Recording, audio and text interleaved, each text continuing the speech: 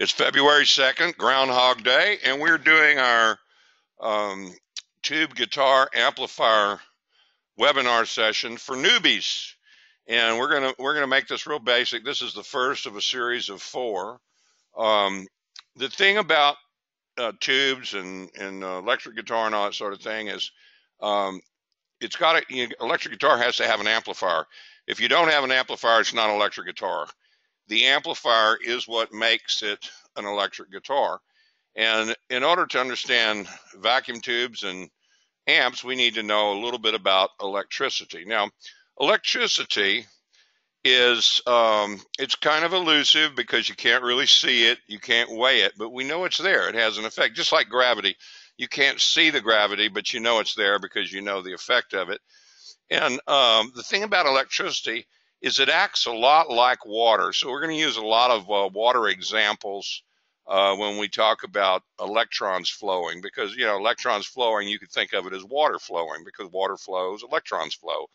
Water flows through a hose, electrons flow through a wire or a conductor, which is like a hose for electrons. So there's 2 different types of electricity, and both are used in a guitar amp. And you probably know this already, but there's AC, which stands for alternating current. Let's see if I can write this: alternating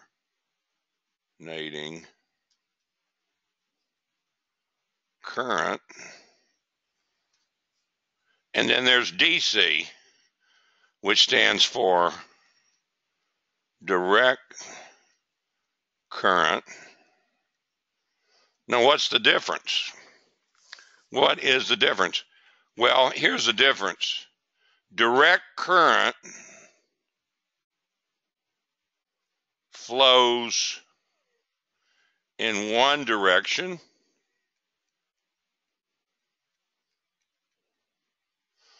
AC current flows in both directions. And I can give you some examples of AC current, DC current. For instance, a flashlight. You hook up a flashlight. The flashlight's got some batteries in it. Now, this is the schematic symbol for a battery, okay? There's a battery. So let's say you got a flashlight, and the battery is hooked to a bulb. This is going to be my little light bulb. And, of course, there'll be a little switch on your flashlight. And there'll be a glass around this bulb here. But there's your flashlight right there.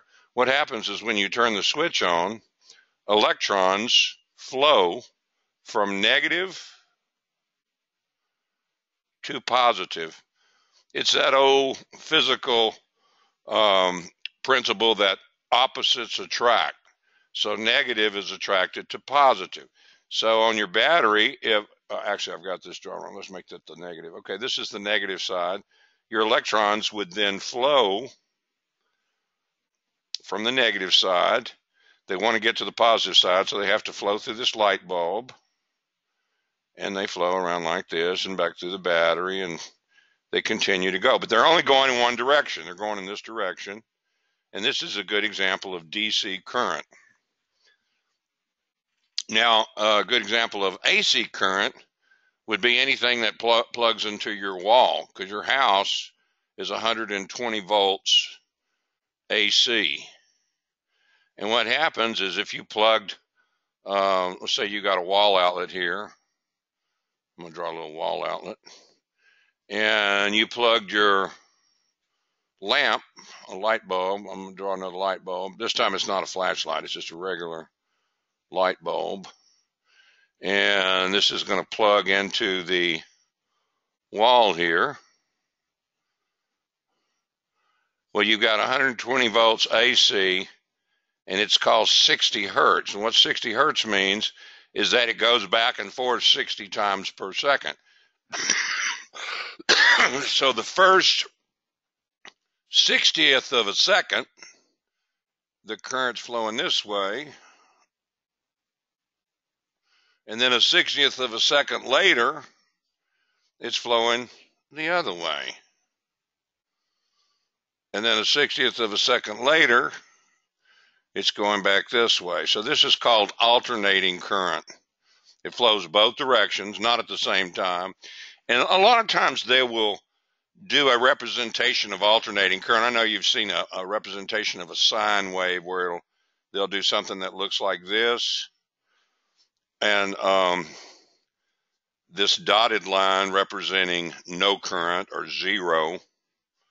And then this being plus and this being minus. So when it flows one direction, it's considered plus. And when it flows the other direction, it's considered minus. How many people have seen a picture like this, something like this, of a sine wave before? Raise your hand. Raise your hand. Anybody seen that before?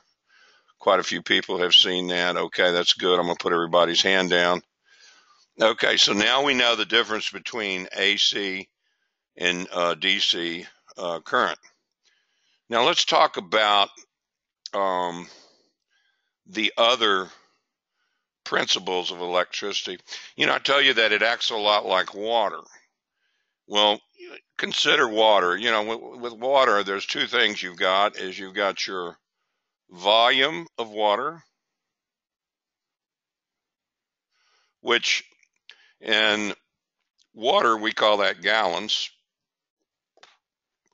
but in electricity we call it amperage. And a lot of times they just call it amps for short because people don't usually say amperage. We're lazy. We say amps. But that's the volume of electrons that pass a certain point. And then the other thing you have with water and also with electricity is pressure. And with, you know, with water, it would be pounds per, I don't know, what is it, pounds per square inch or something? I don't know. There's some kind of measurement for pressure. But with electricity, it's called voltage. So let's look at the different scenarios of what you have with amps and voltage.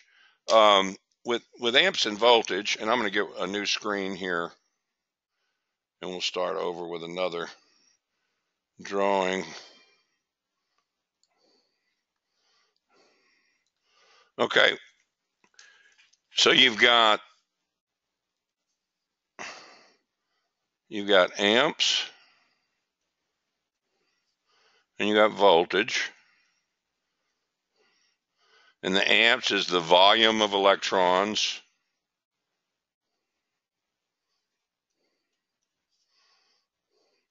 And the voltage is the pressure of the electrons.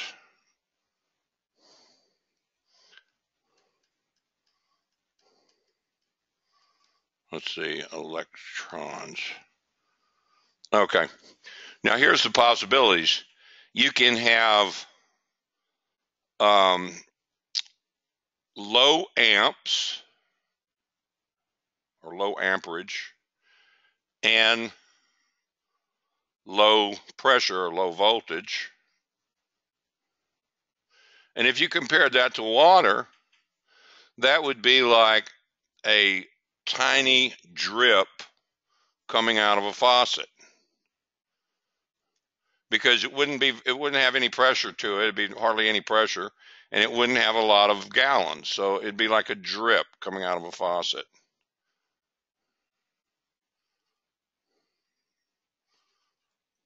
Low amps, low voltage. Okay, you could have low amp, high voltage. And this would be like a blowing water through a soda straw, or even a high pressure wash at a car wash. You know, you're blowing high pressure water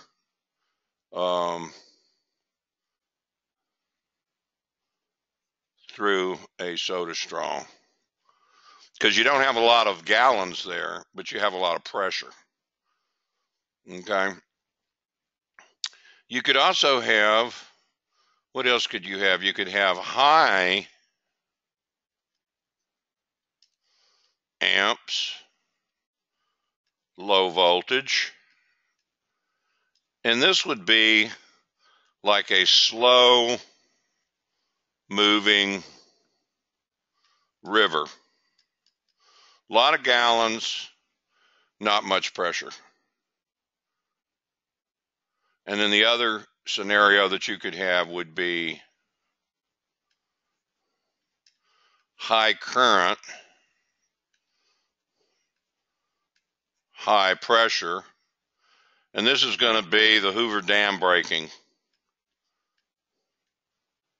where you've got a lot of pressure and a lot of gallons.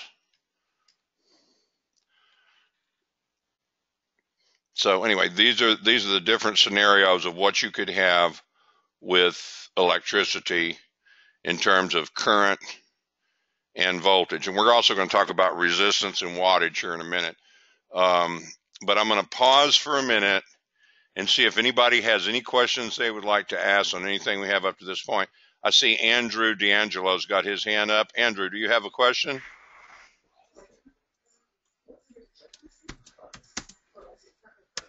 Or did you just have your hand up from a few minutes ago and forgot to turn? Okay, no question. Okay, very good. He just sent me a message.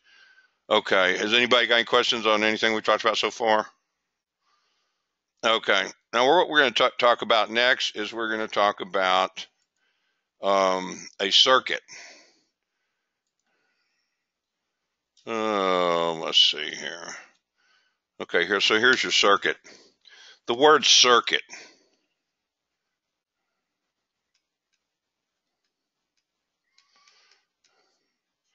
It comes from the same Latin root as circle.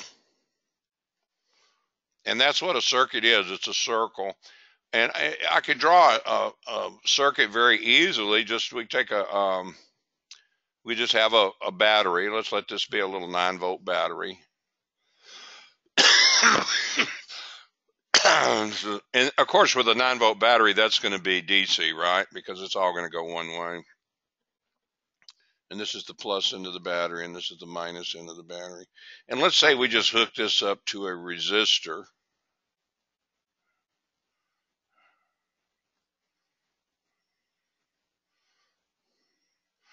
If you did that, then current would flow. And it would flow from negative through the resistor. It's trying to get to the positive, because remember, opposites attract. So it's trying to go to the positive over here, and it would flow in this direction. Now, how much current would flow will depend on this resistor value here. The bigger the resistor, the less current will flow. Because think of a water hose again. We're talking about using all these water analogies. A resistor is like a kink in the hose. So if you got a big kink in that hose and the water can't hardly get through, then it's going to be low current. As the kink becomes less of a kink, you have more current. And there are specific formulas to figure this out, called Ohm's law. And you can specifically figure out how much current and how much voltage, if you know, and how much resistance. If you know two, you can figure out the other. The formula for this is current equals voltage, or pressure, voltage, divided by resistance. Now, if you pick up a electronics book, they're going to represent this as as I. They always use I for abbreviation for current. Equals E is the abbreviation for voltage over R. But basically what you're saying is current equals the voltage divided by the resistance. So let's just say that this was a 9 ohm resistor. Then we plug this into the formula. We have current, I, equals voltage. We're using 9 volts. Divided by resistance. The resistance is 9. So that means the current is 1 amp. You see? Now, if you did the same thing, but you used the 90 ohm resistor, now you got I equals 9 divided by 90 equals 1/10 of an amp. So see, this resistor in this circuit, or in this circle, is going to dictate how much current can flow. And then also your voltage is going to matter too. Because as the voltage goes up, you're going to have more current flow because you got more pressure to go through the kink. As the resistance gets smaller, you're going to have more current flow because you have less of a kink there. Less of a kink, more current, more gallons. Okay? So, anybody got any questions up to this point? Okay. There's actually a chart, and I'll be glad to email you this chart. This is your Ohm's law chart, and if you know, and by the way, power, I never did get to power. Let's go talk about power real quick. Power, which is usually measured in watts, it's always measured in watts, actually. Power equals voltage times current. So let's look at how much power is in this circuit. When it's 1 amp over here with the 9 ohm resistor and the 9 volt thing, your current would be E times I. E is 9 volts, so you got 9 volts times I, which is 1, equals 9 watts. So in this circuit here, with the 9 ohm resistor, you've got 9 watts. Now, on the other hand, if you do the next circuit we did with the 90 ohm resistor, with a 90 ohm resistor, we had 1/10 of an amp. So you've got 9 times 1/10 equals, you'd have 9/10 of a watt, equals 0.9 watts, which is also called 900 milliwatts. You can always move a decimal point over 3 and go to milli. So 0.9 watts is the same as, if you move that decimal point over 3, it's the same as 900 milliwatts, or 0.9 watts, either way. Now, going back to our chart, over here, we can figure anything out because, see, algebraically, you can manipulate those equations around. Yeah, okay, let's see, where are we at? Right here. Yeah, wattage, or I equals E over R. We had that one, I equals E over R. You see, you could play around with this algebraically, multiply both sides times R, and you got RI equals E. Then you could divide both sides by I, and you could say R equals E over I. Then you could do simultaneous equations with the E and I to get different power equations. But rather than have to do all that, you can just look at this chart, and anything you want to know, you've got the extrapolated inverted equation here. Like, say, for instance, if you wanted to know power and all you knew was E and R, then E squared divided by R would give you your power. And or if you knew the voltage and the current, E times I equals power. Or if you didn't know the voltage, you could square I and multiply that times R, and that would give you the power. Likewise, if you needed to know the voltage and you knew the power and the resistance, you could multiply power times resistance, find the square root of that, and then give you your voltage. So see how this works? You got all these different formulas. If you want to find voltage and all you know is the power and the current, you can use this formula. Or if you just knew the current and the resistance, you could use this formula. And it goes all the way around. One that we could go back to this other drawing, say for instance, the one where we had 9 watts, and let's just use the resistor of 9 ohms and the voltage of 9 volts. Voltage and resistance here. You'd take the 9 volts and square it, you get 81, then divided by the resistance, divided by 9, you'd end up with 9 watts, which is exactly what we had. You see how that works? All of these equations, I'm not going to go through each one, but you get the idea, and I'll be glad to email you this. In fact, I'll email everybody this chart, and this is handy. You can print this out, put it by your workbench, and if you're trying to figure something out, it's real handy for figuring things out. And I'm going to show you more about how to use this. Let's say if you got a schematic, and you look at the schematic and you see it's got a certain number of volts on one side of a resistor and a different number on the other, you can subtract the two and you know that there's that much voltage going through the resistor, and the resistance value, so you can figure out anything else you need from that. So anyway, okay, let's talk about different ways of connecting resistors. There's 2 different ways that you can connect a resistor, 2 resistors. One way is in series. And the thing about a series connection, with a series connection,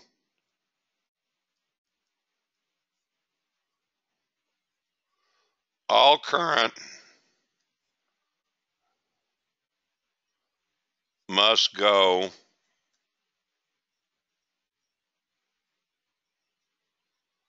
through both resistors.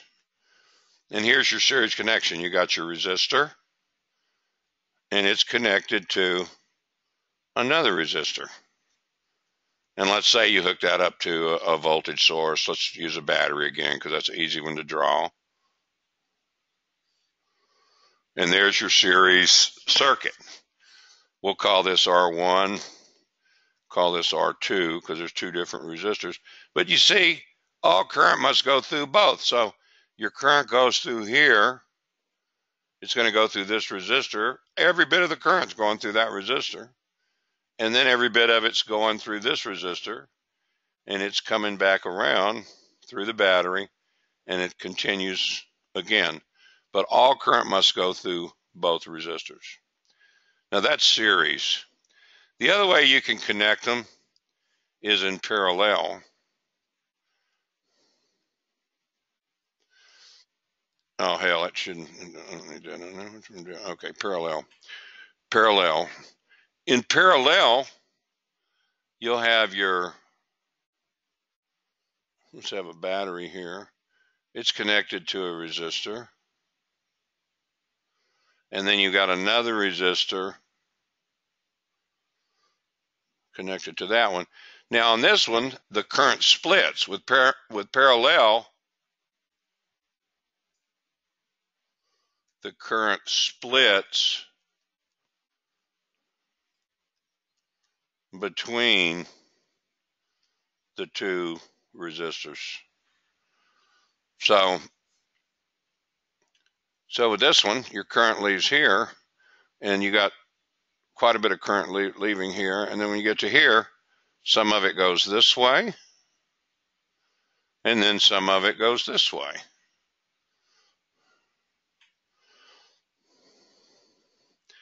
Now you can figure out what's going on in one of these circuits. I know probably some of you are thinking, what the hell would you need 2 resistors for? Why don't you just use 1 instead of use 2? because one way, I mean, if R1 and R2, if these each equal 100 ohms, we put them together, you've got 200 ohms, because it's twice as hard for the current to go through two 100 ohm resistors as it would be for it to go through a 100 ohm resistor. So this is 200 ohms here. If you had 100 ohm resistors over here, it would be, I don't need that extra line there. It ends up, the battery sees 50 ohms, because since you have two paths, it now becomes twice as easy for the current to flow, because as it's coming around here, it can either go this way. Think of two kinks that are dripping water instead of one. It'd be twice as easy for it to go through. Over here, you're going through a kink, and then you're going through another kink, so this way it's twice as hard. And if these were 100 ohm resistors, this battery would act like it was going through a 200 ohm resistance. Over here, this battery thinks it's hooked to a 50 ohm resistance, because when you put 200s in parallel, since you have two paths, it becomes twice as easy, and therefore the impedance or the resistance goes down to 50 ohms if you were using two 100 ohm resistors. Now there's a formula for resistors in parallel, and there's a formula for resistors in series. Resistors in series, the total resistance for a series circuit equals R1 plus R2, which we could see that up here. We took this 100 ohm, this 100 ohm, added them together. The total resistance is 200 ohms. But the total resistance for a parallel circuit, resistance total equals, it's going to be R1 times R2 divided by R1 plus R2. And so 100 times 100 is 10,000, right? 100 times 100 is 10,000. And then we're dividing that by 100 plus 100, which would be divided by 200. And that equals 50 ohms. Now, in a case like this, I wouldn't even need to look at this formula to see that this is going to be 50 ohms, because these are both the same value. But sometimes you'll have resistances of a different value. Maybe this one here might be 700 ohms, and this one might be, 1,000 ohms or something. And so it's not so easy it's not as easy as just dividing it in half. So that's why you would want to use this formula, R1 times R2 divided by R1 plus R2. And interesting enough, when we get to capacitors, you're going to see that the formulas for a parallel resistor is actually the same as the formula for a series capacitor, and also vice versa on the series resistance. The series resistance is going to be the same as the parallel capacitance, but that's ahead of us, and we'll get to that in a little bit. All right. So does anybody have any questions so far? No questions? Okay. Steve McCormick. Talk to me, Brother Stephen. Yeah, why would you use two resistors, two 100s instead of just one 200? Or why use two in the parallel instead of just use a 50? Yeah, you see, I said that a minute ago. I said some people are going to be wondering why. Right now, what I'm showing you is the basics of the resistance. Now, that doesn't necessarily mean that you're going to use, two resistors. You might just have a circuit that has a certain resistance and it's in parallel with another circuit. Or you sometimes you would use these for other things, for like a power supply where you got a bunch of them in series because you've got different voltages that you need to tap off of. Let's say that this is a 9-volt battery here, and so right here you would have 9 volts. 9 volts here if this is a 9-volt battery. But if you tapped here, you'd have 4.5 volts. Okay. See? And if you tapped over here, you'd have 0 volts because this minus is ground here, and you're measuring from ground to different points. So to here it'd be 0 volts, here it'd be 4.5 volts, here it'd be 9 volts. Now let's say you needed, this breaks up, series connection breaks up the voltage. The current is the same, but the voltage gets broken up. Parallel is the opposite. On parallel, the current gets broken up and the voltage is the same. Because see, boy, I wish I had a bigger chalkboard because I hate to erase this stuff. You know what, maybe I can move it out of the way. Let's see something here. I'll move this over some so I got a little more room to work with, and I can pull it back if I need it. Over here, you have the same amount of current going through R1 that's going through R2. Okay? And, but over here, you do not have the same amount of current. You have the same amount of voltage. Because if this is a 9-volt battery here, and you check from the top of this resistor to ground over here, the negative is going to be ground, you're going to have 9 volts. But then if you check on this resistor to ground, you will have 9 volts. So here, your voltage is the same, but the current breaks up into 2 different paths. And with series, it's the opposite. The current is the same through both of them, but the voltage breaks down. Now, you could even have, let's say that you had a circuit where you wanted to put a LED, let's say. Let's say you wanted to put an LED in a foot pedal.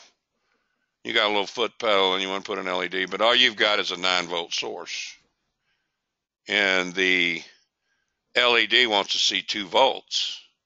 The LED wants to draw 20 milliamps and it wants to see 2 volts. But all you have is a 9-volt battery. So what you're going to need is a resistor. You got your battery.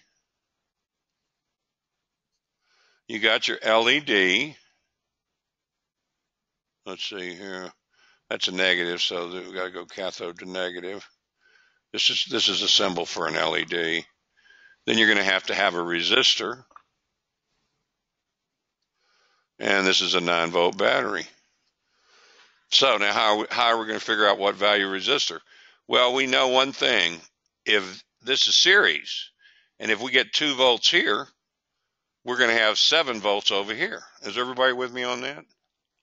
Because you got 9 volts to work with, and you want to drop 2 across the LED, and that means you got to drop 7 across here. But then also, it needs to be limited to 20 milliamps. 20 milliamps is 0.02 amps. Right? So, to find resistance, you plug in your resistance formula. If I equals E over R, and Ri equals E, I multiply both sides times by R, Then you divide both sides by I, and you get R equals E over I, which is what would have been on that chart. We wouldn't have had to figure all that out if we'd have just looked at the chart. We're looking for resistance, E over I. See right there? We want to know resistance. Okay, well, what's our voltage? Well, the voltage across that resistor is going to be 7, right? So the resistance is going to be E over I. That's 7 divided by 0.02. And when you divide 0.02 into 7, you got to add the zeros here. It's going to be a 350 ohm resistor. So this resistor would need to be 350 ohms. And we could hook the 9-volt battery to it, and you got a perfectly bright LED with its 2 volts at 20 milliamps. You see how that works? Yes.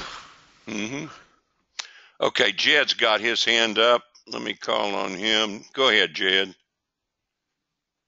Oh, I sent in the question, but I'll ask it anyway. Oh, okay. Is there a different formula for more than 2 resistors in parallel? Well, I don't know what the formula would be on that. I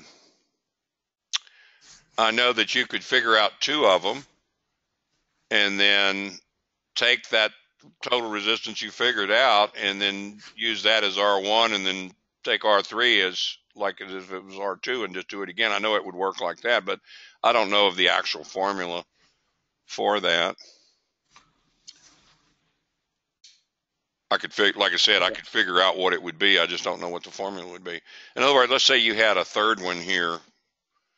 We're going to call this one R1, and we'll call this one R2. And let's say you had another one here, and we'll call this R3.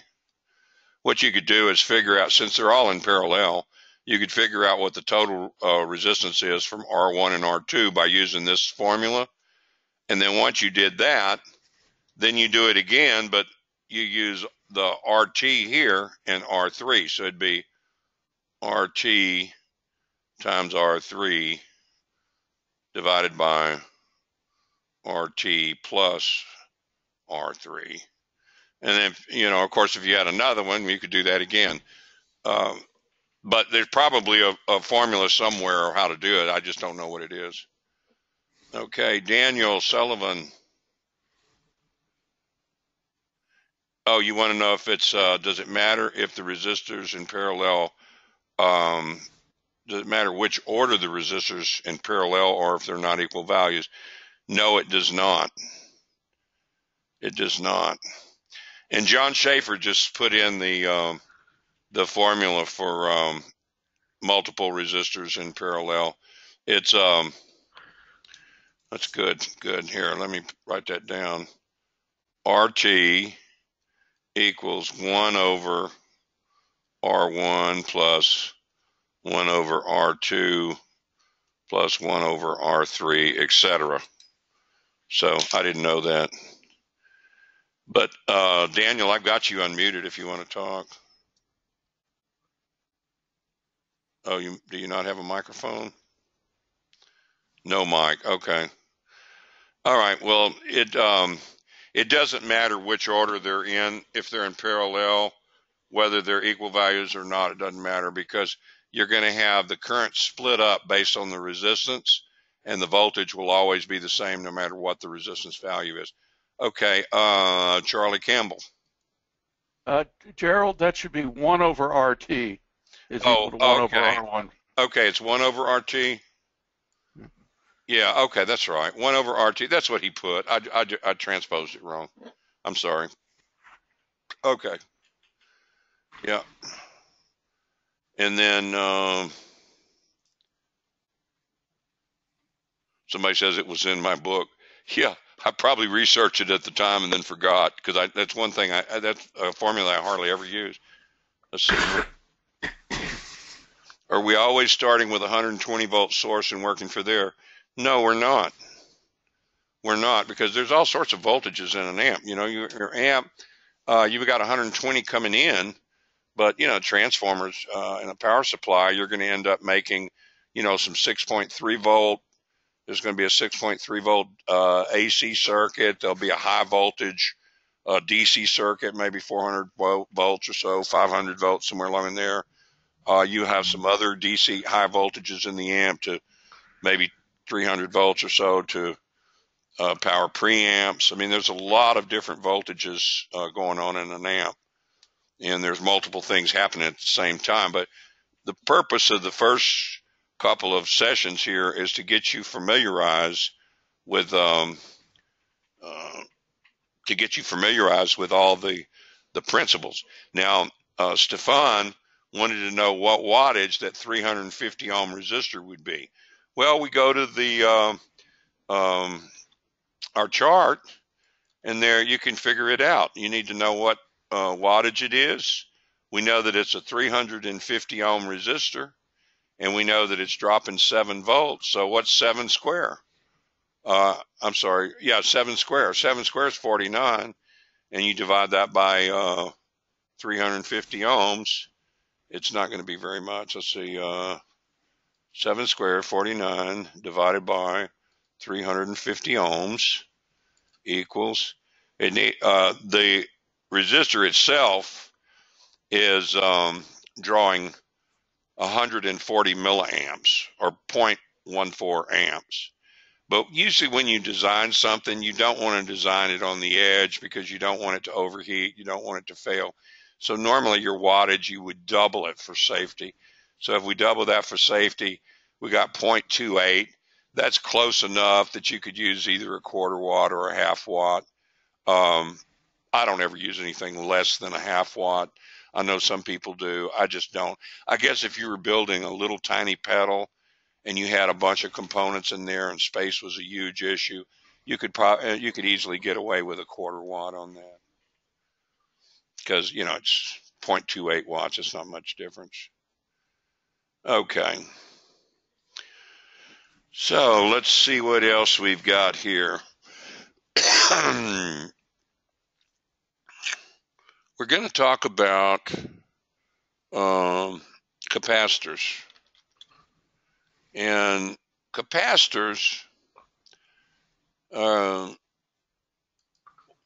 a capacitor is, let me get rid of some of this stuff here. Get a new clean slate here. Okay.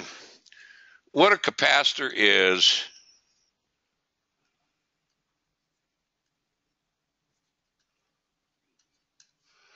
it is two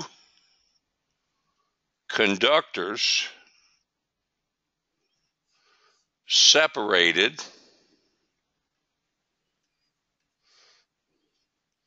by a non-conductor. It will not pass DC.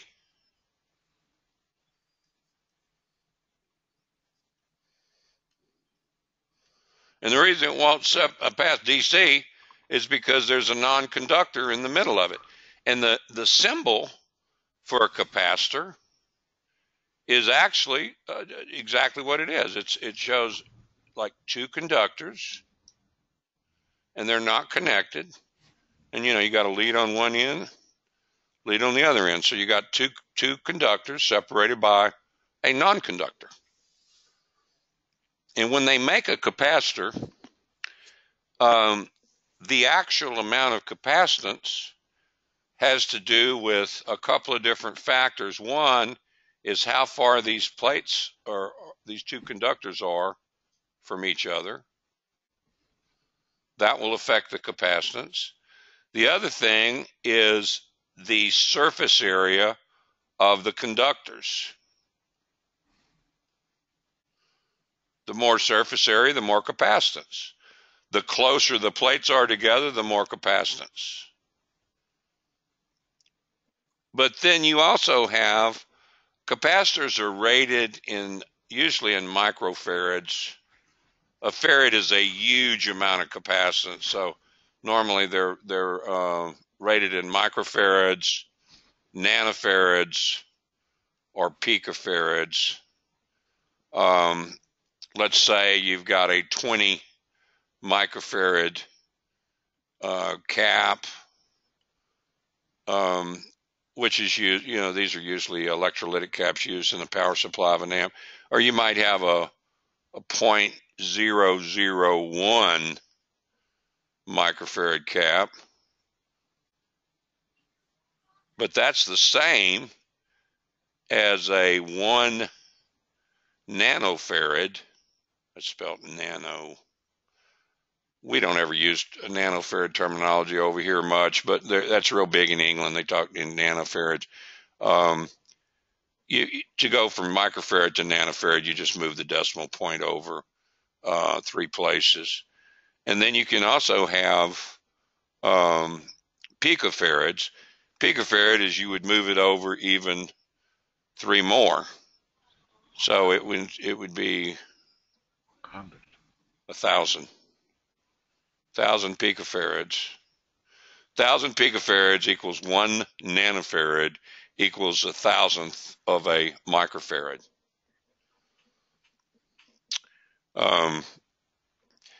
And like I said, the way when you're making a capacitor, there's actually 3 things that determine the capacitance. One of them is the distance apart that the plates are, or the conductors are. The other is the surface area. And the third thing is what the non-conductor is. Now, what the non-conductor is called, is just a fancy word, it's called a dielectric. That's the $100 word for non-conductor, okay? And you can use almost anything that's a non-conductor as a dielectric. You can use paper, you can use glass, you can use air, you can use wood, you can use basically anything that doesn't conduct as a dielectric. Now, when I was doing my seminars a while back, in fact, I spent about 14 years doing seminars all over the country. And one of the things that we would do is we would make a capacitor with 2 sheets of aluminum foil and a couple of pieces of typing paper. What I would do is I would take, let's see, I would take a couple of pieces of foil and I would hook these to a capacitance meter. Uh-oh, that's the wrong deal here. I got to go to this. I'd hook it to a capacitance meter, and we'd put a piece of paper in between this and put that over on the top of it, and you'd get a reading. Now, I want to tell you, before we even did that, we took the meter by itself with no leads plugged in, and we zeroed the meter out to 0 capacitance, where there was 0 capacitance, okay? But then after that, we plugged just the meter leads in, but we didn't hook them up to anything. And when you just plug the meter leads in and didn't even hook them up to anything, you would get about 10 picofarads of capacitance on the meter. And it was just the capacitance between this wire and this wire, even though they were both going opposite directions. And the reason I tell you that is so you'll know that there's all kind of little stray capacitances going on inside of an amp. You know, if you've got a wire that's even a few inches away, there'll be, some capacitance between one wire and another wire. And that's where you end up with phantom circuits and that sort of stuff. But okay, so anyway, we hook these together, and we actually have the paper underneath, in between the two. I've got it drawn different here, but we got the paper in between the two. And then, maybe it's 100 picofarads. And then we take the paper and put another piece of paper on top, and we start rolling it up.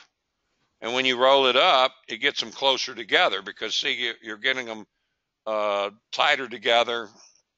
And remember I told you when this gets smaller, it gets closer together, you get your capacitance goes up.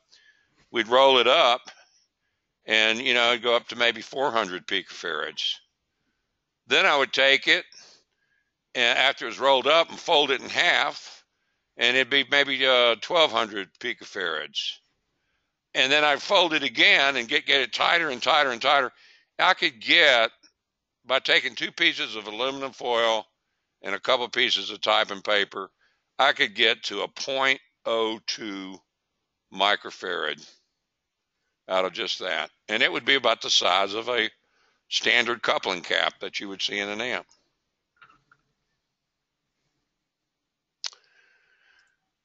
Now, the formulas for capacitors in series and capacitors in parallel are exactly the same as the resistors formulas, but opposite.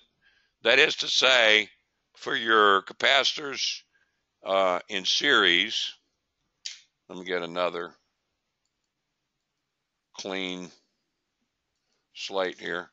On your capacitors in series, let's say you had 2 capacitors hooked up.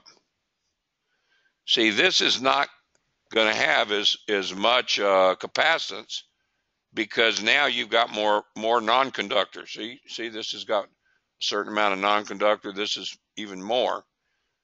So it ends up being your total capacitance. This is going to be C1 and C2. Is going to be C1 times C2 over C1, plus C2. This is series. But if you notice, it's the same as the parallel formula for resistors. Okay? Now, if we're going to do parallel,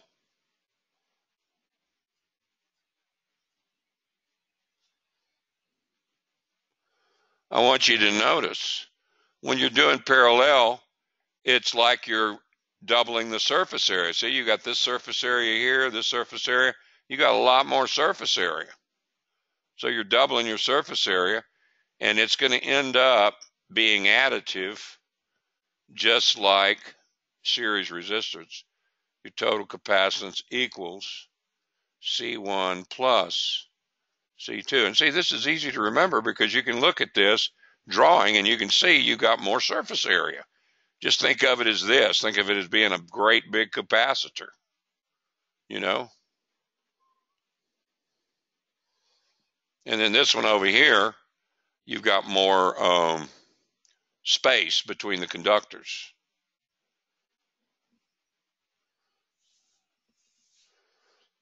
Now, let's talk about voltage. When you hook a capacitor in series, the voltage is additive.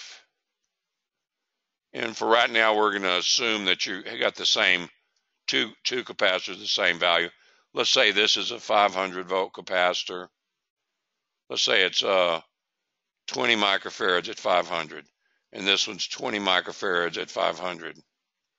Well, when you put them in series, the capacitance formula here, they're going to end up being 10 microfarads.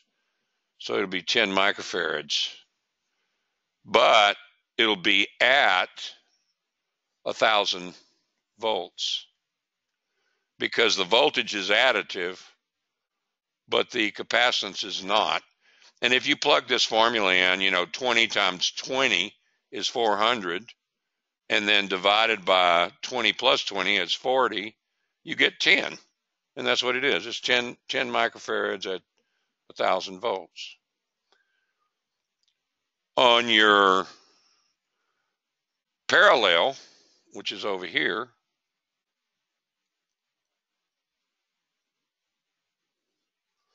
connection, the voltage is always the smaller of the two. If they're the same, it's, it's just whatever one of them is, but it's always the smaller of the two. But the capacitance itself is additive. So if you had the same 20 microfarad at 500 volt caps here, then the total would be 40 microfarads at 500 volt. The 500 volts is just a rating. You wouldn't necessarily have 500 volts across these. It's just how much the capacitor can take before it arcs. Because this is a non-conductor here, and you don't want it to arc. If you get enough voltage on it, it'll arc like lightning, and you don't want that. So these are 500 volts. They can handle 500 volts without arcing, but you put two of them together in parallel, and they're still only going to handle 500 volts because they're still the same distance apart. It's the distance apart that controls what the voltage is in a capacitor, but it's also going to, if you get them too far apart, your capacitance starts going down dramatically. So you would have to increase the surface area to make up for that if you were going for a higher voltage cap. And that's why high voltage caps are usually bigger. High voltage caps are a lot bigger than a low voltage. Okay. Okay. So that's what we've got for tonight. And I realize that this is, it's all real basic stuff. We're going to be getting next week, we're going to be getting into diodes, rectifiers, power supply. And it's real important that you understand the power supply, because your power supply is the heart of the amp. The guitar signal doesn't go through the amp. The guitar signal goes through one resistor and one resistor only. Everything else that goes through the amp is just modulated power supply. So we've got to really teach you about the power supplies, and we're going to do that next week. We're also going to talk about the diodes and the different types of rectifiers and power supplies and that sort of thing, chokes. And so anyway, I'm going to pause for a minute before we stop. Does anybody have any questions? Frank Mallets.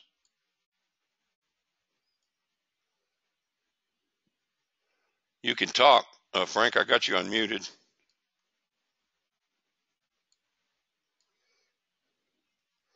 Okay. Let's see. John. Where's John? John Wright. Talk to him.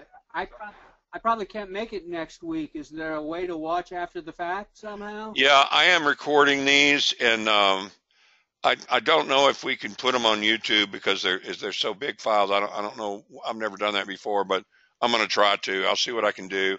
If not, maybe we can get it on Vimeo or something. But no, I'm gonna put them on. I'm recording them, and we're gonna publish them someplace for you guys to do a review. Okay. Will you email us about it or something? Yeah, of course I will. Of course I will. Everybody gets a link. Okay. All right. Good man. Cool, man. All right. Anybody else got any other questions? Okay, I'm stopping the recording.